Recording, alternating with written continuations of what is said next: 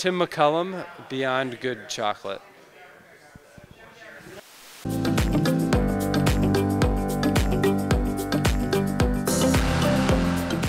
Yeah, I mean, the biggest thing is probably our business model is a bit different. So we are producing chocolate from start to finish in Africa. Zero middlemen between the factory and the farmer, so the farmers are making a lot more money than they normally would. We have 100% traceability. And then there's a big environmental component to what we do. And from reforesting land to providing habitat for endangered lemurs as well.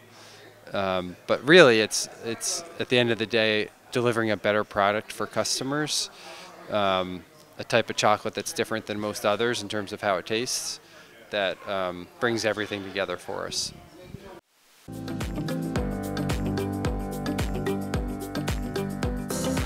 Yeah, so we're going to go from supporting 100 farmers to 500 farmers over the next 5 years. That's across Madagascar and East Africa. And similarly, we have about 500 hectares under sustainable management. That's going to grow to about 2,000 hectares over the next 5 years. So pretty big impact across farmer populations as well as the environment.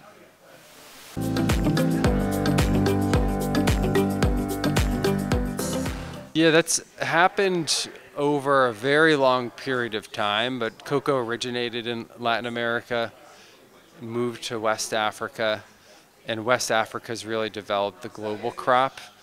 And so they produce about 70% of the world's global crop now. But that's all what's referred to as commodity cocoa. So while in volume, it's the world's leading producer, in quality, it's not so great.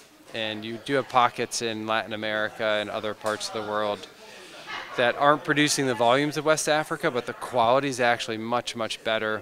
And there's a lot of sustainability that can come from a higher quality cocoa crop.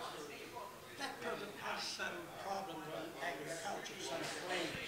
How do we deal with that? We don't use any herbicides or pesticides, so it's all organic. And what we've seen is a lot of biodiversity within the plantings. 85 different species of plants and animals live and reside within the cocoa forest, and that's really kept, the crop relatively disease-free.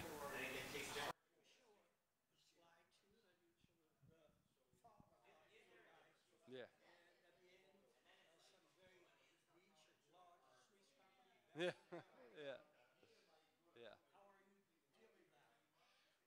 We don't, that doesn't touch us. We observe it, and it's important to understand that larger context. But we've built our own supply chain. It's 100% proprietary. And we did it to actually distance ourselves from that traditional model where the cocoa originates in Africa and then it's manufactured somewhere in the northern hemisphere in Switzerland or Belgium. So we don't touch that. We don't have anything to do with that model. And in many ways, what we're doing stands in stark contrast to all of that as a way to illustrate there are better ways to make chocolate than what the industry model would suggest. Most people don't think about chocolate in that context, but it's very important to us. One of the reasons we started the business. And so if you really do think about it, cocoa originates in a country.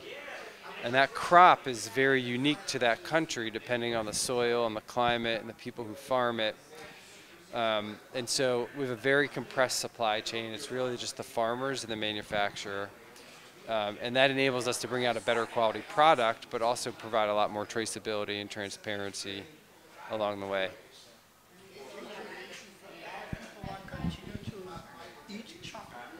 Oh yeah.